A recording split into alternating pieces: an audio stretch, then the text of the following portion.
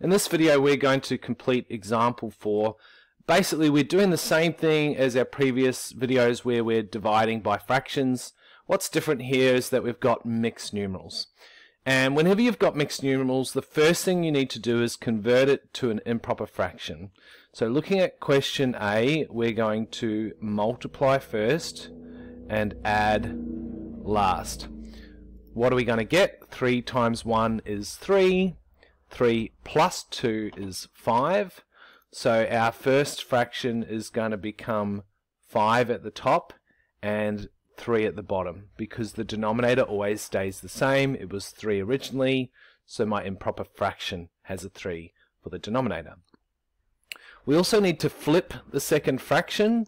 9 over 5 becomes 5 over 9, and our divide symbol becomes multiplication. Let's multiply these now. Multiplying the top two, 5 times 5 is 25. Multiplying the bottom two, 3 times 9 is 27. This is one where we cannot simplify it. Let's now move on to question B. Once again we have a mixed numeral that we need to convert to an improper fraction. We do this by multiplying first and adding last. What do we get when we do that? 4 times 3 is 12. 12 plus 3 is 15. So my second fraction is going to have a 15 at the top, and the denominator stays the same. It's going to have a 4 at the bottom. My first fraction was 10 over 4, so I'll just write that down, and at the moment it's still divide. To change it to times, I need to flip the second fraction. Instead of 15 over 4, it's now going to become 4 over 15, and we put the multiplication symbol there. Now when I multiply this, I could just multiply the top two, 10 times 4, and then multiply the bottom two. But there is a little trick we can use here, because we have a 4 at the top and a 4 below.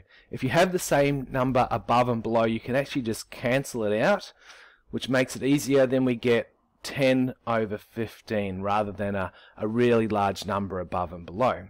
We can also simplify this. I can divide both of these numbers by 5. 10 divide 5 is 2, and 15 divide 5 is 3. I get my simplified fraction of 2/3. Now moving on to question C, what you'll notice is we have two mixed numerals, so both of them have to be converted to an improper fraction.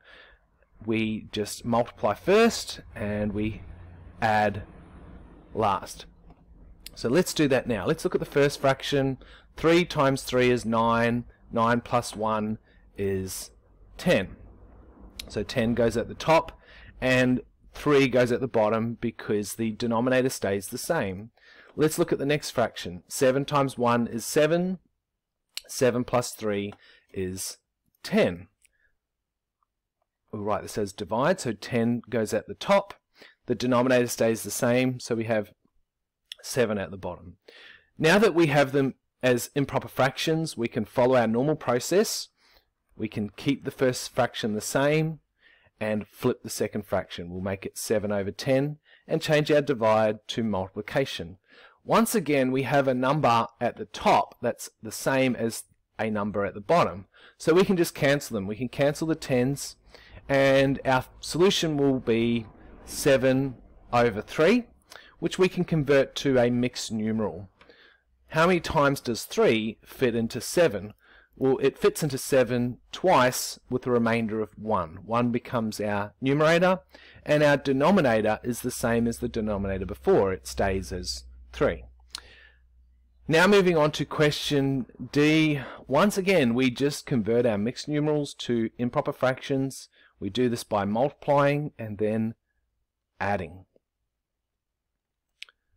Focusing on the first fraction, 5 times 3 is 15, and 15 plus 3 is 18. So our numerator is 18, and our denominator stays the same. It stays as 5. We'll write our divide symbol down, and let's move to the next fraction. 7 times 1 is 7. 7 plus 5 is 12. Our numerator is 12, and our denominator stays the same. It stays as 7.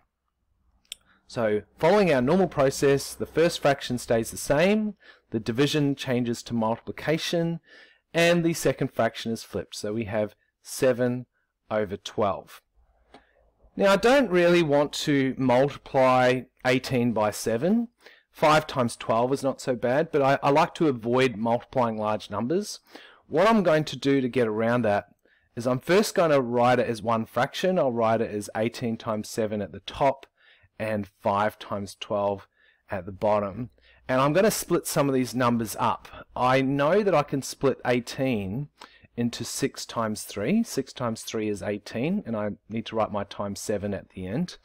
And I've also got 5 times 12. Now 12 can be split into 6 times 2. 6 times 2 is 12. I've done this because I can now cancel out the 6's. I have a 6 above and below. It makes it a lot easier to work out. The top of the fraction is 3 times 7, or 21, and the bottom of the fraction is 5 times 2, which is 10. And I would like to convert this to a mixed numeral. I've sort of run out of space, so I'm going to write it up above, up here. 21 over 10. How many times does 10 fit into 21? It fits in twice with a remainder of 1, and the denominator stays the same. It stays as 10. Anyway, that concludes this video on example 4. Remember to read the description below for links to workbooklets that relate to this video.